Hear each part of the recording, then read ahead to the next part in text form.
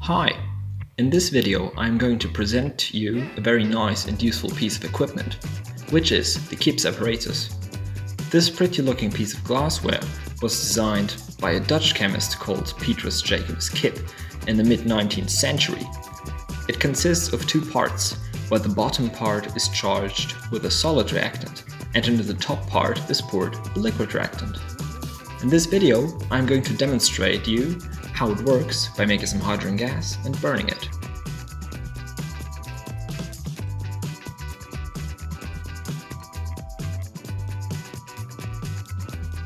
As the liquid reactant, I'm going to be using a dilute potassium hydroxide solution.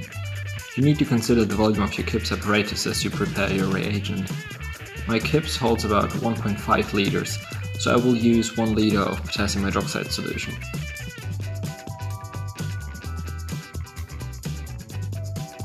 To make it, I use about 1 liter of water and 60 grams of potassium hydroxide.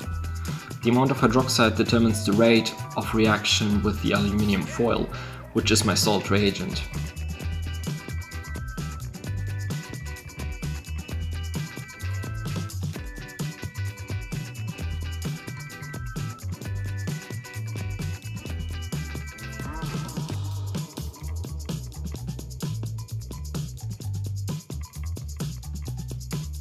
After both water and hydroxide have been added, I let the mixture stir until it clears up and prepare the solid reagent. To prepare the solid reagent, I first remove the stopcock and take out a sheet of aluminium foil. I roll the foil into a small strip and place it into the second chamber of the Kipp's apparatus.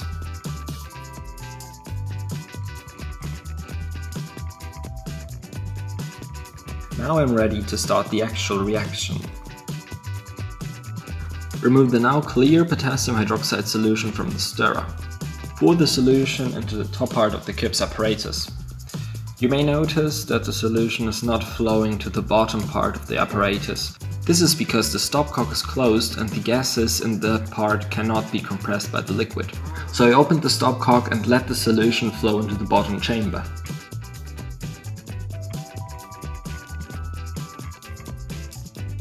Again, you can see as I open the stopcock, the gas in the second chamber is released and the liquid can fill up the space. Now, the reaction between the foil and the hydroxide starts. I mark the water level to demonstrate the rate at which the gas is forming.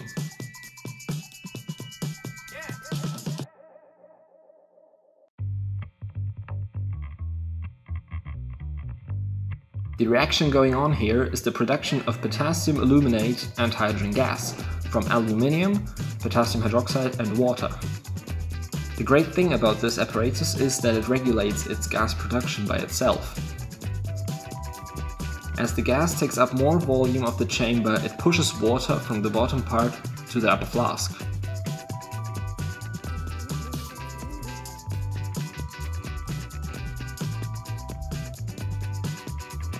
When the liquid is pushed out so far that the reactants don't touch each other, the gas production stops and no more pressure builds up.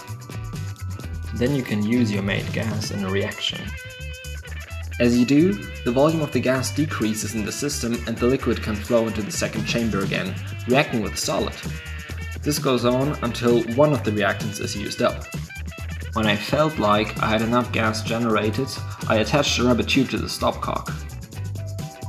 I didn't want to burn the gas directly from the tube, so I tried to attach another piece of tubing made of glass.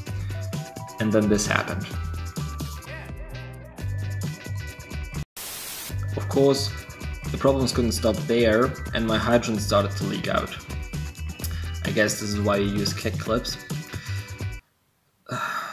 So I fixed the leakage and attached a piece of glass which had a different angle to it and was way better for this demo I wanted to show you. I don't even know why I bothered with the other one. After some time, the gas built up again and I could finally burn it.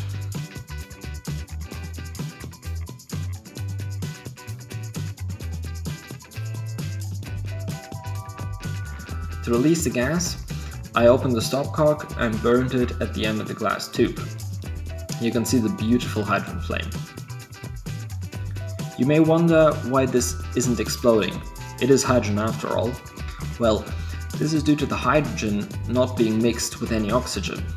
The hydrogen can only burn when in contact with air in this case, and the only place there is air is at the end of the glass tube, so it burns away nicely instead of exploding.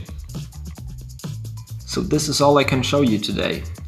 To dispose of the liquid, you can just pour it down the drain, as this is nothing else than dilute commercial drain cleaner.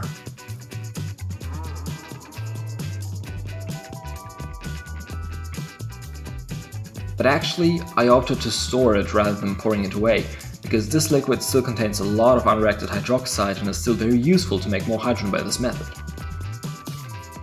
You can go over to my Instagram to see some more behind the scenes stuff and other things I find interesting. And as always, thanks for watching.